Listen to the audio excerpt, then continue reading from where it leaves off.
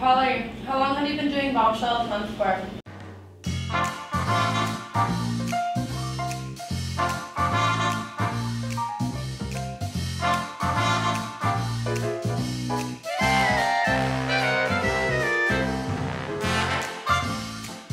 Close up. Oh, you're so beautiful. It's gross. It's fucking gross.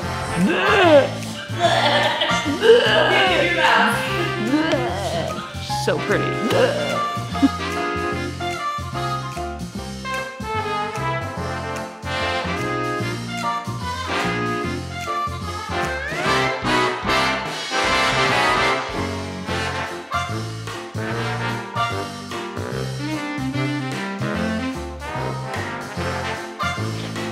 Okay, let's go.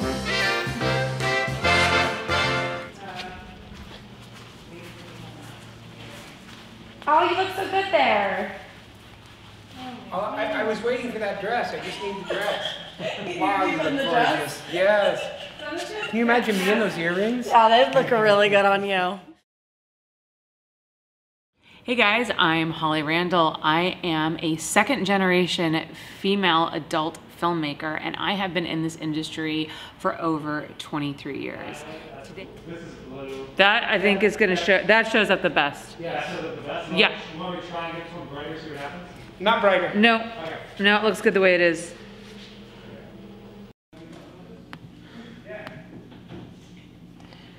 You get my like terrible nails. This is what happens when you have a kid. You don't have time to get your nails done. I started my Bombshell series during quarantine, actually, because we couldn't shoot and we couldn't go out. And so I thought, okay, let me use this opportunity to build up my YouTube channel more, which was showing a lot of promise. And so I thought, okay, I'll just take girls that I've shot a bunch of and that I've shot podcasts with, and I'll kind of feature them as like my girl of the month.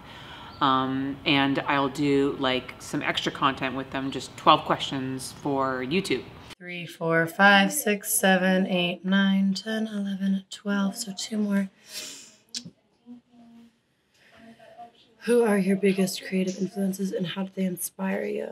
We're picking at the 12 questions for her Bombshell of the Month interview. So I let the girls like take out some questions, choose the ones that they like the most, so we can get the most authentic interview for them. 2, 3, 4, 5, 6, 7, 8, 9, 10, 11, 12. Perfect. Here we go. All right. It would be something that's a little bit more magical than something so structural. I would love to be able to take people's sadness away and depression, because I think we would just flow in a better direction and we'd have a lot less loneliness and we'd treat each other a lot better because we'd be talking to ourselves better. I met Holly via Instagram, so I want to say, I was actually just trying to figure that out. I think I started following her about a year ago, and she like followed me back immediately, and then we met for the first time today. So today is the first day that I've ever met Kenzie, and I've been really excited to shoot her because I can tell just from her photos that she's a beautiful girl and a wonderful model. But you know, I didn't know personality, what she was like, and she is so fucking cool. Thank you. Here she is saying she takes really bad BTS. Right when I met her. She's like, I'm not good at BTS She's though. fun. She's really intelligent, as I learned from doing like a short little interview with her. She's very business savvy, and she's just like here to get it done, but she's also here to have a really good time. And she and I just like vibed really well right off the bat, and she's literally like my new favorite girl. Today we are shooting in downtown Los Angeles. It's the place where all of the best locations are. Downtown LA it used to be an actual like downtown Los Angeles, very busy, the financial and business center, but it has fallen over the years, and it's kind of more of a decrepit shell of what it once used to be. So unfortunately, there is a lot of homelessness, there's a lot of crime, but there's also a lot of space, which is why downtown LA is where most of the locations are. So I feel like, I mean, I'm in this outfit where I get to play with silhouettes a lot more because we're doing so much light play. And we have this really cool mixture of like futuristic lights and some past tense vibes with these like old speakers. Welcome to Holly's Speaker Emporium. One more time. Okay, but you got me popping up. Yeah. Did you get me saying welcome to Holly's Speaker Emporium? I need the energy from the pop-up. Welcome to Holly's Speaker Emporium. Speakers. Do you need speakers? Big speakers, small speakers, speakers that don't work, speakers that work, maybe not. We have all kinds of speakers at crazy prices.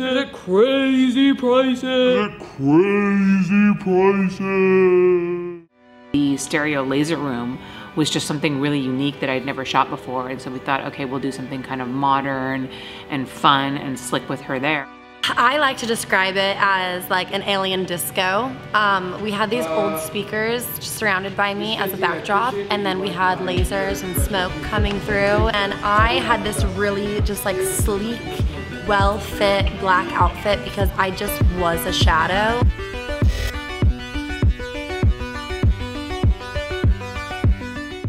That's better, Steve. That gives me a little more contrast.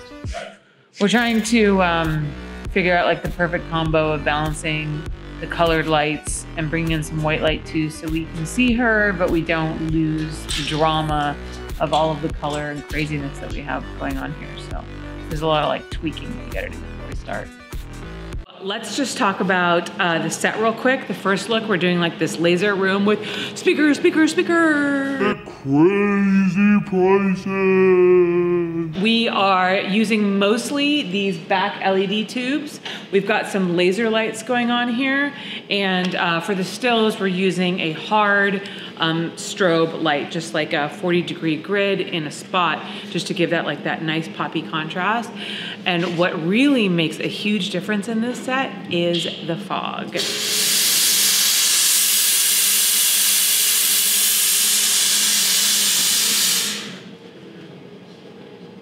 Spooky.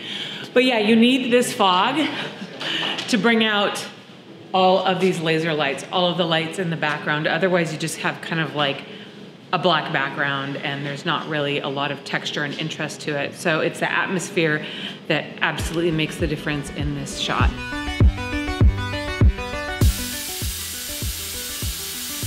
This is the part I disappeared.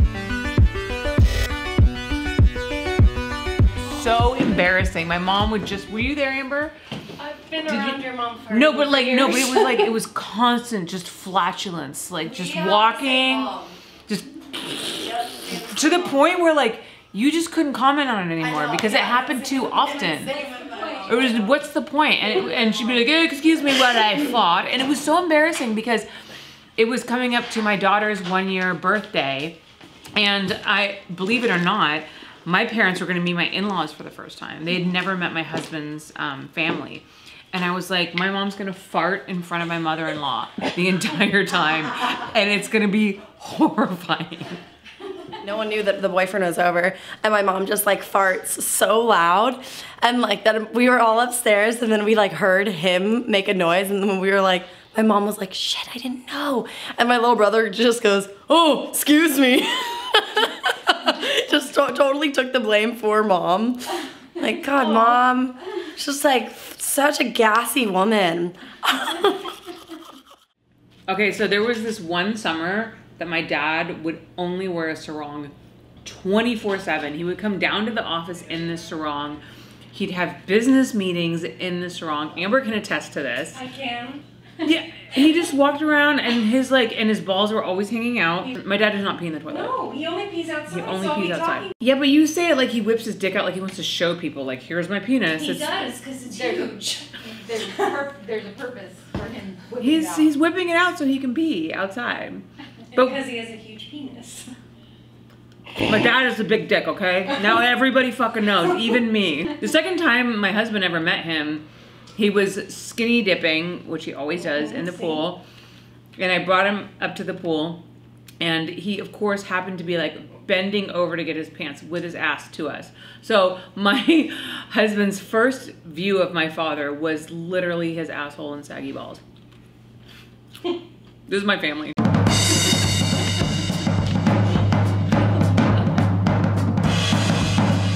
I am obsessed with this look. This is insane.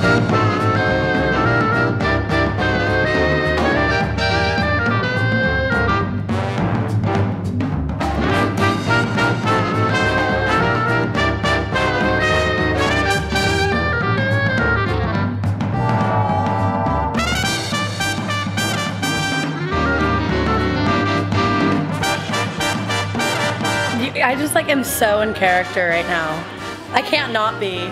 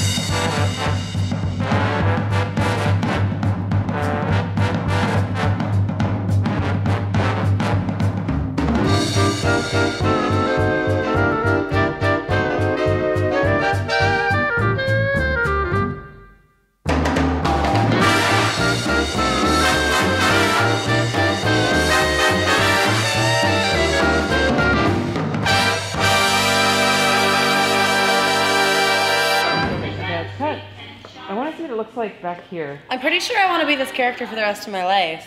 I think I just married and adopted this persona forever. My favorite part about today was utilizing this space right here where I was Jessica Rabbit and shooting the video part of it and getting to like dance like I was Marilyn Monroe on stage. I just want to do that forever.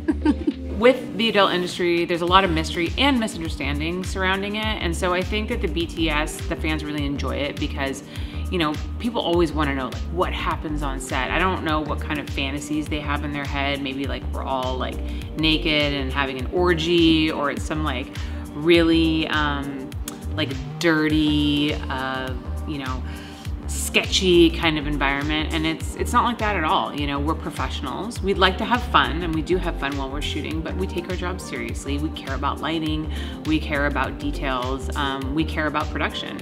And so I think that BTS really gives people an inside look at that, and also gets to see like the performers and how they are, you know, as people, very much, you know, like my podcast is as well.